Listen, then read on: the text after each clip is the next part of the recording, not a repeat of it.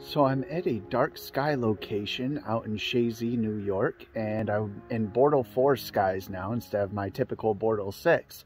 And I've got my telescope pointed in the constellation Andromeda, and I'm aimed at a galaxy, an elliptical galaxy, NGC404. It's right next to a bright orange star called Mirach. Because it's a dim galaxy next to this bright star Mirach, this galaxy is also known as Mirach's ghost. Let's have a quick look at where it is in the sky, and then we'll get on with the sketch. NGC404, also known as Mirach's ghost due to it being a faint galaxy near the bright orange star Mirach, can be found in the constellation Andromeda.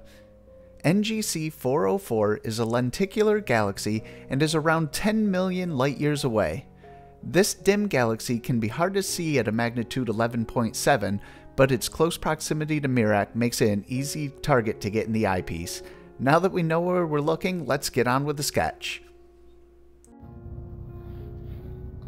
NGC404 is a very dim galaxy next to a pretty bright star Mirach.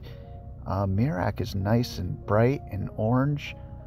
It's causing diffraction spikes in my field of view, which is pretty nice. I enjoy seeing those.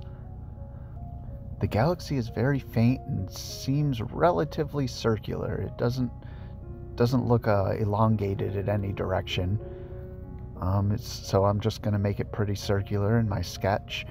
Overall, the field stars, there's a few bright ones, but none that match the brightness of Mirach. Some of the dimmer stars, I actually had to put Mirach out of view of the eyepiece so that I could actually make those dimmer stars out. So that was a fun little challenge. Once I'm done here, I'm going to take this home and I am going to add a little bit of color to represent the star color of Mirach. Just going to do a few final touches on this, and that about wraps up the sketch. Let's go have a look at the final drawing.